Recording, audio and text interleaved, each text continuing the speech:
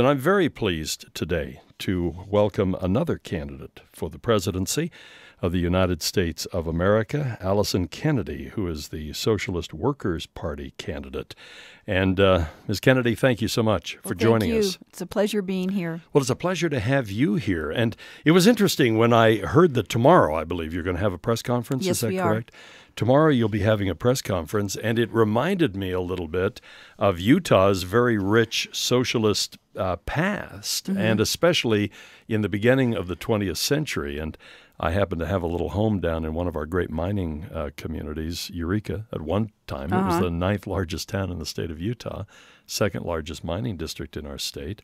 And it was considered to be one of the socialist capitals of Utah, along with Murray, along with Ogden, and along with Salt Lake. And as a matter of fact, the leadership in Eureka at that time was primarily socialist, including even the leadership in the LDS church down there. The LDS bishop was a socialist at that time.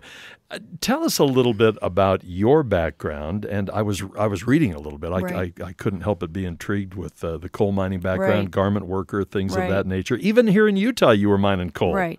Yes. Well, the Socialist Workers Party is the working class alternative in this election. We are the alternative. We're the working class party in this election. Our party is the party of the working class. And I joined the United Mine Workers in 1981. I began working in the mines in West Virginia and was part of the first layer of women who fought their way into these jobs. At that particular time, coal mining jobs were union jobs. United Mine Workers was a very strong union, and coal miners were all union in the United States. Today, it's the opposite. Weren't there also some superstitions and even prejudices against women underground? There was.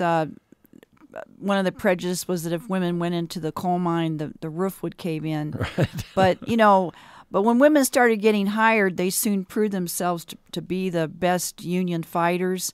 They fought for safety on the job. They fought to strengthen the union and prove themselves as good workers. And won union men over to their right to work in the mines.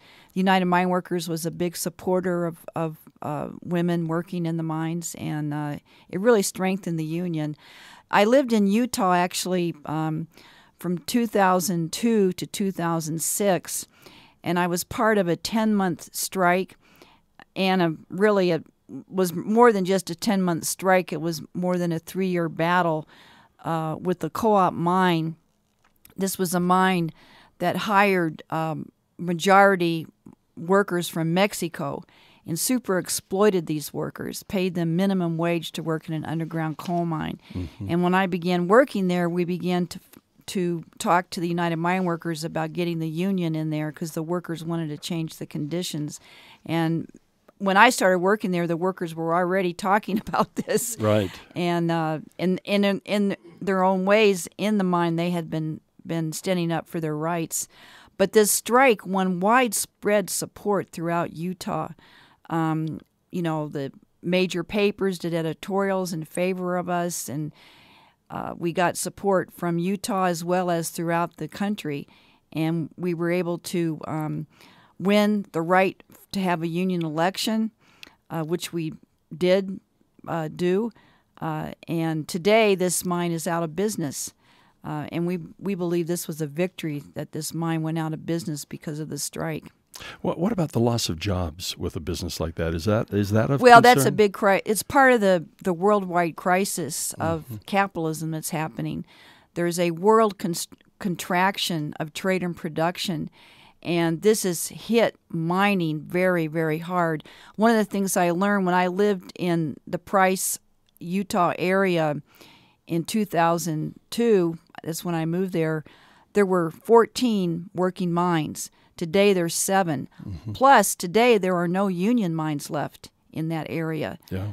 The last union mine, Deer Creek, closed 10 days before Christmas a year ago. The reason I bring that up is that's one of the consistent complaints that I hear about unions. And by the way, I really believe there is a place for unions, so I'm not down on unions.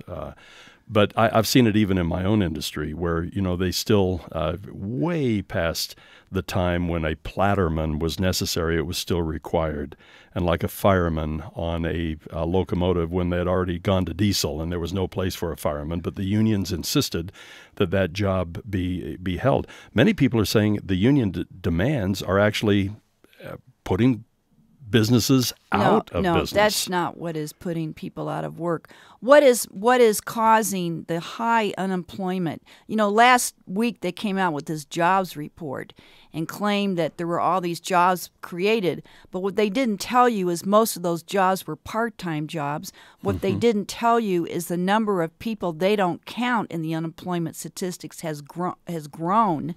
The whole idea that there's more jobs being created is just a myth, and there is a world slowdown in trade and production. We're living in a time of an historic crisis of capitalism. We're in a world depression. This is a very deep crisis. It's a deeper crisis than what existed during the 1930s depression. Well, I think anybody who's not concerned about the shrinkage of the middle class, and a lot of it are these great jobs that we are talking about now. But again, even in my own industry, I've seen the unions just about put people out of business by insisting. Well, I don't agree that that's what puts workers out of business. What I don't believe that's what. Well, what is the justification then for keeping an obsolete job in place when it is no longer relevant or necessary? Well, I don't believe coal mining is an obsolete job. I didn't say it was. I talked about my industry, which I am very familiar with. Oh, well, I'm not that familiar with it actually, but no, I think that when. Yeah, things change, right? But when those things begin to happen, we need to fight for a massive public works program in this country to put people to work. There's many things that could be done in this country. Building the infrastructure, building roads, building hospitals, building schools, building bridges. Coal miners, for example, could be put to work mining coal to provide electricity for the 2 billion people in the world, 1/3 of the world, by the way, that do not have electricity, do not have sources of energy. I think that's appalling in the year 2016 that 1/3 of the world doesn't even have access to electricity. No, absolutely. So this is what needs to be done, including the workers in your industry that maybe have been put out of work because of changing technology. Well, we ran a story just last week that there was a good portion of one of our reservations for Native Americans that had yet to have electricity there, which is just appalling in our country. Can you stay just a second more through a break? Sure. And we'll come back because I'd like to talk about the difference between you and Bernie Sanders, for example. That would be wonderful. And I'd like to talk about where this is going to go and also your vice presidential candidate, Osborne Hart. And we'll get into all that when we come back for just a few more minutes. Yes. Okay, and then we'll talk a little bit about the press conference tomorrow representing and a candidate for the Socialist Workers Party for the 2016 race. I'm very pleased to have here in studio with us Alyson Kennedy. Let's take a break. We'll come right back with more of today's Doug Wright Show, all here at KSL News Radio. A lot of working people are very disgusted and angry about what's happening in the United States. They do not, and the world, they do not see the Democratic Party and the Republican parties doing anything about the problems that we face. And I think that's why they got a lot of support. Now, Sanders, he's a Democratic socialist, but it's completely different than what the Socialist Workers Party is. One big difference is we're a working class party. And the second big difference is that we say that the problem is the capitalist system. Bernie Sanders believes the capitalist system can be reformed, can be improved by passing legislation. But we believe that the crisis is a very deep crisis. It's an international crisis of capitalism. And our party believes that as we see bigger struggles by working people, which we will see, we can build a much more powerful movement in this country to take political power and completely change the class that's in the government and begin to organize a society that's based on using the wealth that working people produce to meet people's human needs. Today, that wealth is taken by the capitalists. It's not put back into meeting people's needs. Many people who are listening right now take pride in the capitalistic system, and they believe in free enterprise and everything, a two-party system. I mean, there are all kinds of terms. And we only have a second or two here, but What would a United States look like? What would the government structure look like? What would the priorities look like under an administration with you as president? Well, I think that when we see when we see the time when working people take political power and organize a completely different kind of government, for one thing, we would put the needs of the world's humanity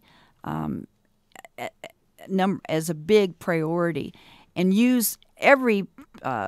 United States is one of the most advanced countries in the world technologically and everything else. We can use all of the wealth that we produce to meet all of the needs of humanity.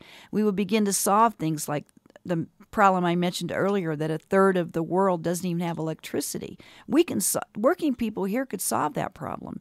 Farmers could, if farmers were allowed to produce productively, they could solve the problems of famine in the world. There's, the farmers in the United States are the most productive in the world, and their farming could be used to provide food for everybody in the world, because we wouldn't be organizing all this on the basis of making profit. Well, and I think many people would agree with you on the productivity, but I think that the argument would be that is because of the capitalist system and the competition and things of that nature. And obviously this, we need a whole lot more time to flesh this out. But a quick final question, and I also want you to mention our vice presidential candidate on your ticket.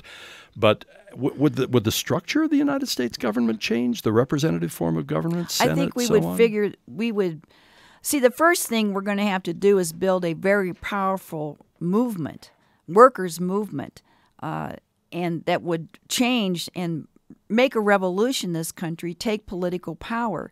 And then once we begin to do that, we're going to figure out how we're going to structure ourselves and begin to solve the world's problems.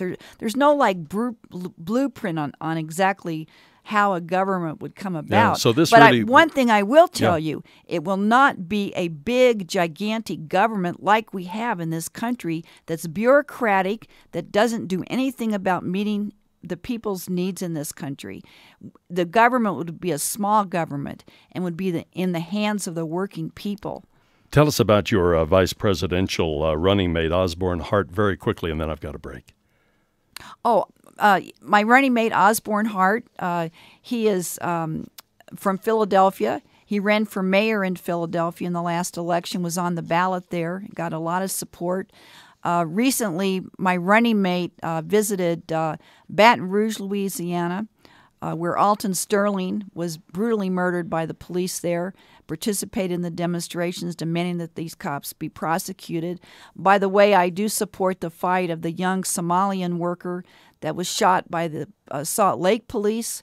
I think the cops that shot him and I guess have now paralyzed him should be prosecuted for this. So you don't think the district attorney, going through the due process of law, who found that was a shooting that was justified? Well, I think that's a very common thing that happens in this country. The cops are let off. I live in Chicago. I'm from Chicago. This is a very common thing that happens in Chicago.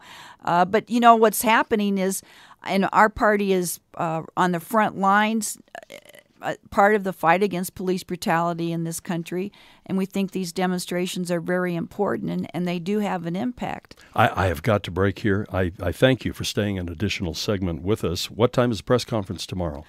The press conference is at 10 o'clock, and our press conference is to let the working people in the state of Utah know they will be able to vote for our party in the election. We will be on the ballot.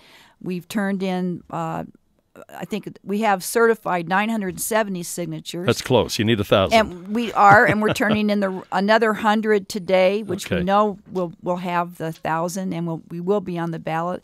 And we're going to have a press conference tomorrow that celebrates the victory of that. And thanks to all of the workers in the state of Utah that signed our petitions to put the Socialist Workers Party on the ballot. Ms. Kennedy, thank you so much for joining us here at KSL. And as I mentioned, we could talk for hours and hours and hours here because this is pretty deep stuff. One quick thing. Okay, I've got to run to Rio here. If anyone wants more information, they can contact 415-233-0278, or you can look up our party on www.themilitant.com. Themilitant.com. Yes. Thank you so much for joining us here at KSL News Radio.